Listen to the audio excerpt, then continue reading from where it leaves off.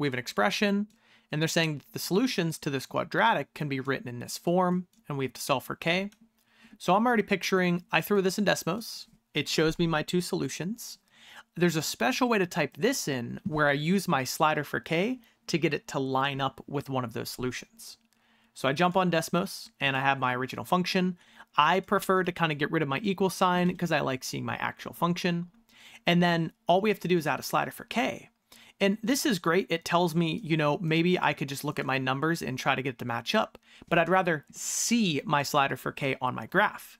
So remember, if you're ever trying to match a solution to a function, all you have to do is put an x equals in front of it.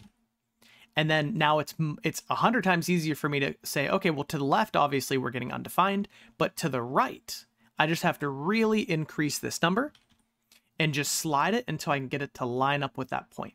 Now, you're not always going to necessarily get it exact like this, so I will usually zoom in to like the tens place to make sure.